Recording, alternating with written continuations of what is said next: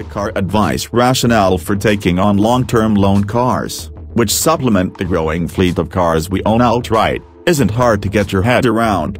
Living with a vehicle for a few months is a very different thing to the week-long loans that are our bread and butter.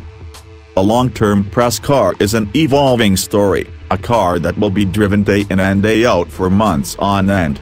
By the end of our tenure, we can expect our long-termers to have been driven by a multitude of staffers, competed against rivals and become, frankly, as much a part of the office furniture as our spiffy orange and black swivel chairs. When it came time for yours truly to take ownership of a long-term loan car, there was a clear and obvious candidate, the Skoda Superb. Because I'm firmly of the opinion that this might be the single most underappreciated new vehicle you can buy.